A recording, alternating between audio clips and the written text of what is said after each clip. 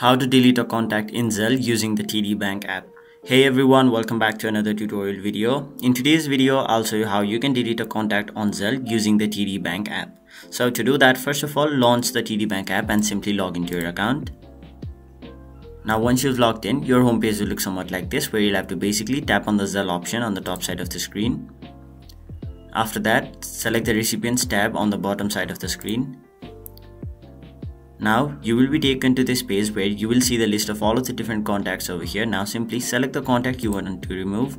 After that, you will be taken to this page where you'll have to basically tap on the option remove contact near the bottom side of the screen. After that, a confirmation pop-up will appear where you'll have to simply tap on the option remove contact.